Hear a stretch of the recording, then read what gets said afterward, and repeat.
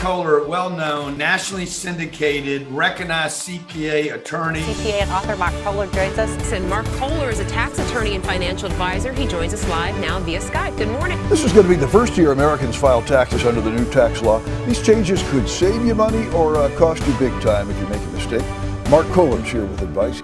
Hi, guys. I wanted to welcome you again to Millionaire Brand Creation. I'm your host, Michael Banovac, and I'm super excited to have a friend of mine, Mark Kohler, on. Mark and I are actually Arizonians, and I didn't even know that. We both kind of live pretty close to one another. And you might know Mark for a myriad of different reasons. He's with KKOS Lawyers, a law firm that specializes in tax, legal, wealth, estate, and asset protection. He is also on the board of directors of a Directed IRA Trust Company. He's the best-selling author of 4 books, a few of which are in front of him, including the Tax and Legal Playbook. And more importantly, he's also one of the hosts of 2 very popular podcasts, the Main Street Business Podcast and the Directed IRA Podcast. And I actually saw you, Mark, on Grant Cardone's Power Players podcast. So thank you so much for taking the time, and thank you for joining us today.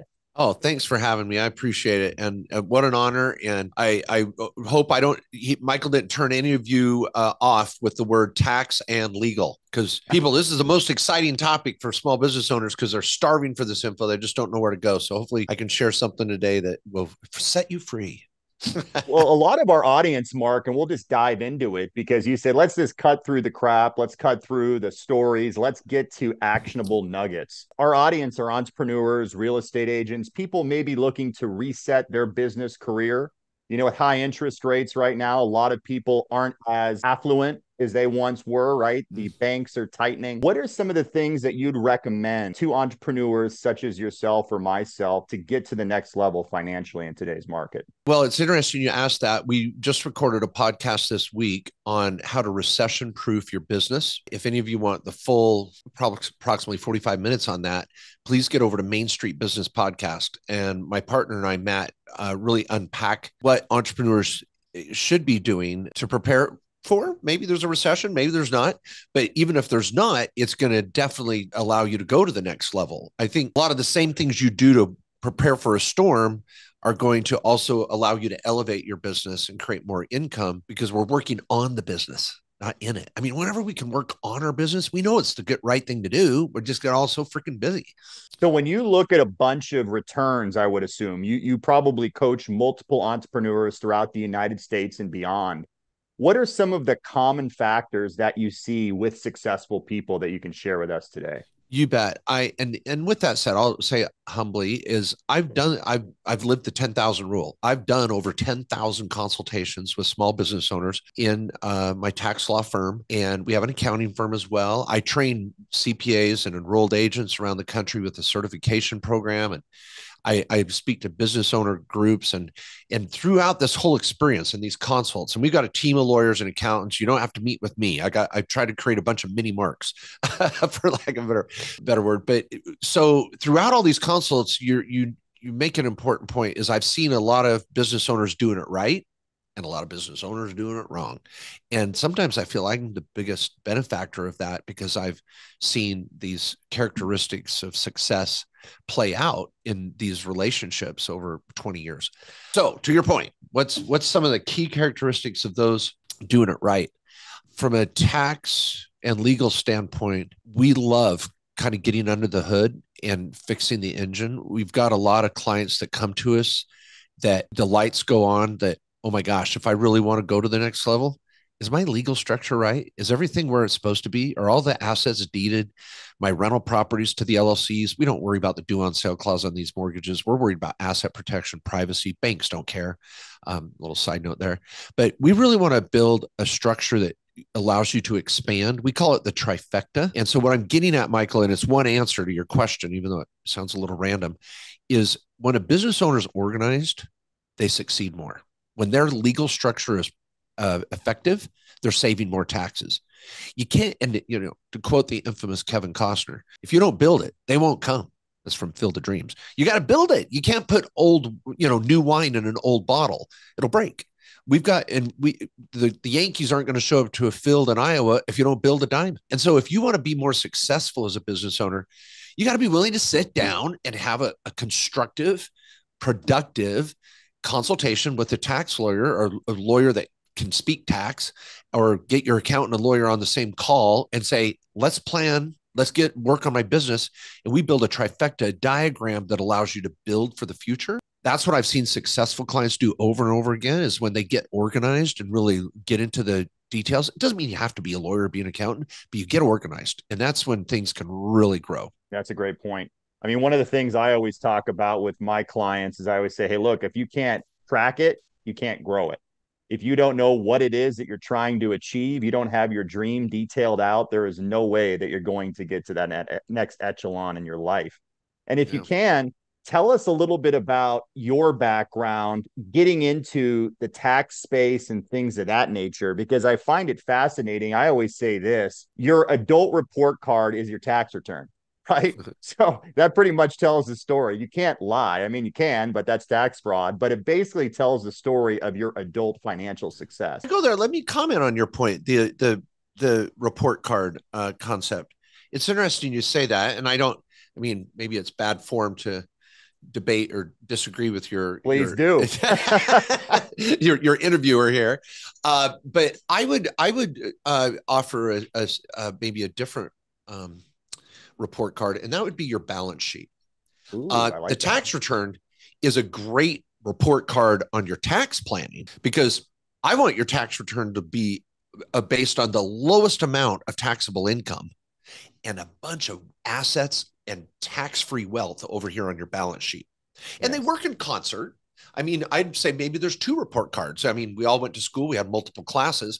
One of those report cards is, how efficient am I with my tax planning? And your tax return is definitely going to tell that story. That's the blood work of really what you're doing with your tax planning. But your balance sheet is really the result of all your hard work. Am I really putting away assets that are creating passive income? How big is my Roth IRA? We are adamant about building tax-free wealth and using every method possible to do that. And so anyway, I just want to proffer that. I love that. I love that. No, and to jump on top of that, I would agree with you 100%, because if you look at some of your most successful clients, how many of them are tracking their net worth and their balance sheets? Oh, all of them, right? All of them. Yeah. and the visual representation of that is the quote unquote trifecta. And by the way, I've said it twice now. I need to, at least for those that are listening, and I don't have a whiteboard here to demonstrate it, think of the foundation of this trifecta in two different quadrants above it. And the foundation is your estate plan. It's your legacy. It's your trust. And are we using it for privacy properly? Is your trust funded? Where's everything going to go if you die or get in a car accident? Are you planning in your current marriage or soon to be marriage? And also at the bottom is your tax return. All the water flows downhill. So at the base of your trifecta is this kind of smoothie of all of your tax and wealth building and your estate plan or trust that owns everything. I don't want you to own anything. So that's the base. Then on the left side of your trifecta is your operations. Do I have a W-2? Does my spouse have a W-2? Do I have just a side hustle with an LLC? Do I have a full-blown business that should more than likely be an S corporation? Has someone jacked me up with some C Corp or Wyoming or Nevada crap that you don't need? Sometimes we do, but it's definitely oversold. And so many people, we clean up their mess. They have way too much legal structure. They're trying to drive a Ferrari down the road in a residential neighborhood. It doesn't make sense. But that's the operation side, the left side of the equation. And your trust should own those entities. Your trust should own your S Corp, should own your LLCs. Then on the right side is your asset building. What's in my IRA, my 401k, my solo 401k, my health savings account? And what do I have in my Roth IRAs, my spouse, my kids' Roth IRAs? Do I have Coverdales or college savings accounts? And what do my LLCs look like with my rental properties, my hard assets, my notes, my precious metals, any stock brokerage? And those LLCs and those accounts should all have the trust as the owner or beneficiary. And so that trifecta from a visual representation allows us to plan, allows us to move forward, and it becomes a report card or it manifests the future of where you're trying to go. Do you have any kids, Mark, by any chance? 4 kids. Yep. Okay. 4 kids. So as a father, if you had to give them a piece of advice on your wealth building tools and your planning tools, What are some of the things that you would tell them as they go into this world and try to succeed to do some of the check marks to make, so to speak? We never got back to my history. You can come back to that and where I got. We'll go to that too. Yeah, no, these kids, I love this advice. I don't know if I have a list of 3 or 5, but let me rattle off a few things. One is I want all my kids funding their Roth IRA every year. And all of you as parents, grandparents, yourself, if you're in your 20s, 30s, 40s, 50s, I don't care when it is, you should be funding your Roth IRA. And if you have the wherewithal, into a Roth 401k. And then we have what's called the mega backdoor Roth, where you could put away 70 grand this year in Roth money. People are like, what? You can do that? Yep. We got the methods. We got the procedure. This is how rich people get richer. They hire tax lawyers. So, and we're affordable, by the way. So funding your Roth, for example, Michael, if you take a 15-year-old, employ him in your business, which you get an incredible tax write-off for with no withholdings, no SUTA, FICA, workers' comp, your kids aren't even going to pay taxes on the first approximate 5 to 10 grand, depending on what state you're in. Yeah, I take 5 grand a year and put it away with a 15-year-old, 40 years when they're 55. And we're looking at maybe a 10 to 12% return because we're going to self-direct. We're not going to be in Wall Street with a crappy 6 to 8% return. We're going to double that because we're going to invest in what we know. This is why Michael Berry just shorted Wall Street, $1 billion, because he doesn't trust Wall Street either. And you shouldn't. If I take that 5 grand a year with a 15-year-old in 40 years, they'll have over $5 million tax-free. 5 million. So with every young person, my own kids, I'm saying step 1 in building long-term wealth is simply, it sounds so simple, but it's the little things, is funding that Roth IRA every year. And that doesn't even count future real estate we're going to own, future 401ks from employment or our own business. That's just a simple Roth IRA, 5 grand a year, starting at age 15. That's the power of compound interest and the multiple 72 rule of 72. So number 2, I want every kid to have a side hustle. I told my kids, I don't care what grade you get in college. I want you to have a side business and an entrepreneurial experience by the time you graduate from college. I don't care what your grades are, no student debt and a business, period. I don't care if you graduate in 3 years or 10 years. The emphasis on state schools and this massive tuition and college debt and get done in 4 years is bullcrap. It's a story and a message. And even though you did it, parents, it doesn't mean your kids should do it. I'm a believer in education, a higher education. I've got a master's degree and a doctorate degree in law. And so I want my kids to go to college, but we got to do it in the right way. I want kids to have a small business. I want them to learn about entrepreneurship. I want them funding their Roth. No, this is great, Mark. This is great. I think adults can take a lot of these notes to themselves as well, because a lot of us say what our kids should do, but secretly we're taking notes for ourselves that we need to implement as well. Yeah. No, we don't. We got to live what we preach. Anyway, back to that history too. I have always been an entrepreneur. I had the little lemonade stand, every year, and 10 other businesses between high school and graduating from college. Love Main Street America and small business. It's my passion. So when I went off to college, I went into the business program.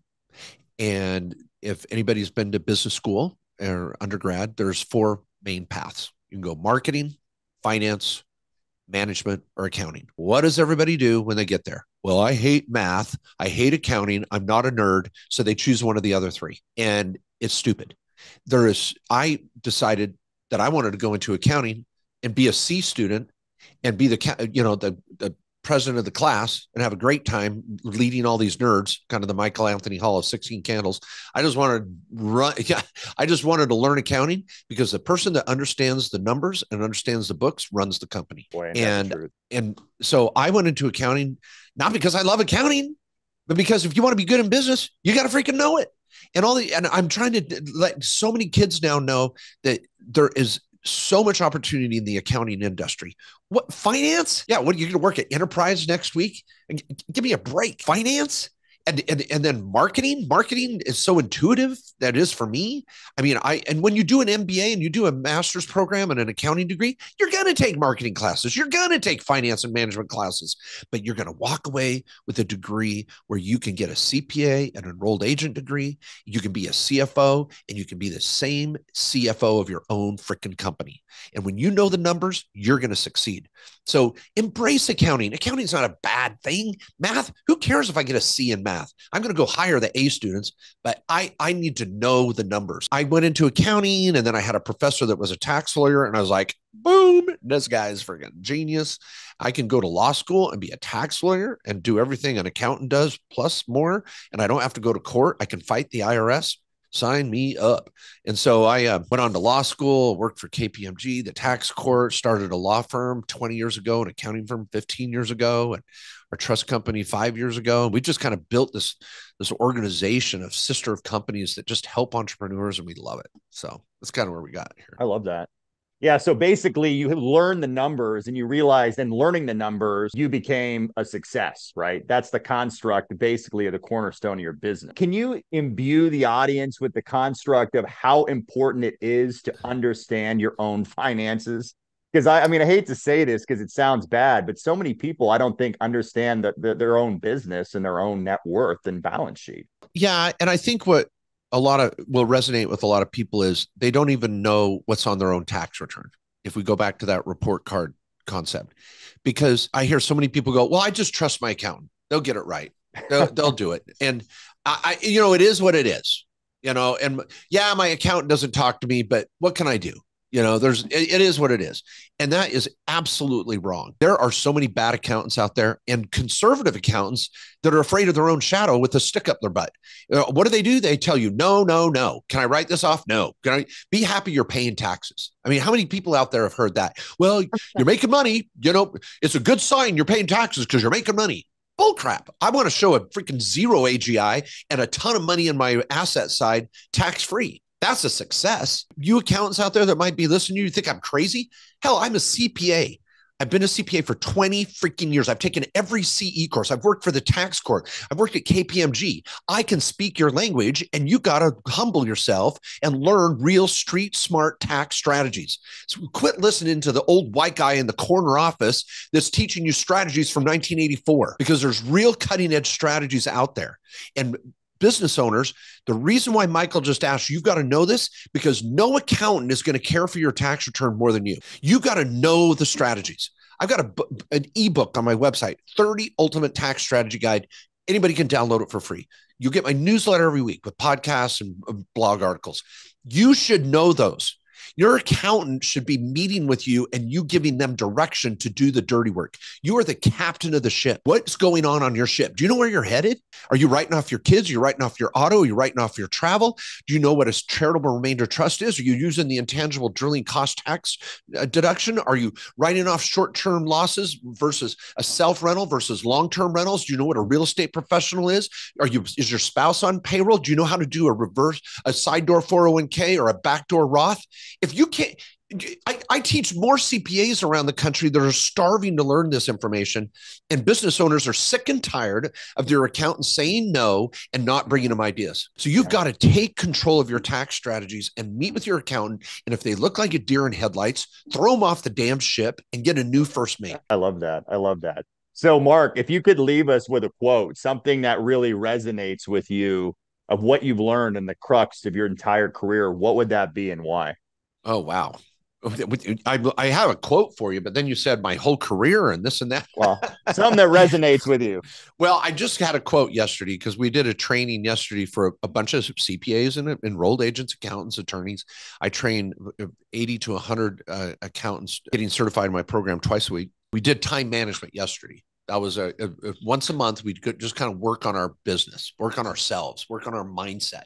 And time was a big one. And the quote I had yesterday, it was just really poignant, was we don't manage time. We manage ourselves within our time. So many people are like, well, time management. You don't manage time. You got the same 24 hours everybody else does. Are you managing yourself within that time frame? What are you doing with your time? And where are you spending it? Are you spending time not just the day-to-day, get things done? Are you looking short-term, long-term? Are you working on yourself, your business, your education, your strategies, your wealth? Are you focusing on your passive income as well as your active income? Well, it's the most valuable commodity, right? I mean, on average, we have about 40-year work life. And you think about how much time, if young kids start early, or even if older adults start putting their life together and start curating their time in a more appropriate way, the results can be astounding. Where can they follow you, Mark? Where can they get to know you better? And we should probably do this again. Oh, well, thank you. Thank you. If you get over to a great starting point is markjkohler.com. At markjkohler.com, you can sign up for my newsletter, get my ultimate tax guide. You can learn about my certification program for those that, as a business owner, just want to be better educated on tax and asset protection and privacy and estate planning. It's 12 modules, 70 different classes and little exams. You'll come out legit telling your accountant what to do, maybe even your lawyer and your financial advisor. You're going to be better educated than many of them. And from there, you can get links to the law firm to set up a consult. Get a comprehensive consultation, build your trifecta, make a plan for the year. It can be very, very affordable. Most of our services average around $1,500 to review your tax returns and your legal structure and get you a plan for the year. It's not like $5,000 premium package crap and unlimited LLCs and garbage. Be careful if some lawyer's trying to get you to cough up a $5,000 retainer. We don't. And we are helping clients all over the country in 50 states. And that's KKOSlawyers.com. The link will be there at Mark J. Kohler. We do a weekly podcast. You can get to the podcast from my page, my blog articles, sign up for the newsletter. Just educate yourself. You are your own best lawyer. You are your own best accountant. And you've got to know enough to just make sure you got the right professionals. You don't have to do all the minutia, but you got to be able to steer the ship. It doesn't take much. It's not that hard. I keep it simple. I love it. I love it. I mean, you're going on so many great diatribes. We could go down so many different paths, Mark, because everything you're saying is hitting home for me. And I'm a young guy. I'm 34, and believe me, I've learned from guys like you and guys that are successful and gals and trying to, orchestrate my life and my business. And I'll tell you, the nuggets that you're giving are definitely helping a lot of people. So thank you for giving your time and your knowledge. We really appreciate it. Well, thanks for having me. I appreciate it. And keep doing what you're doing and love it. Love your podcast, love your message. And thank you for having me. And I hope to be back. Thanks, Mark. And I hope to be on yours here soon. Yeah, for sure. We'll get you over here. We'll be rocking. All right. Sounds good. Thanks a lot, Mark. Take care.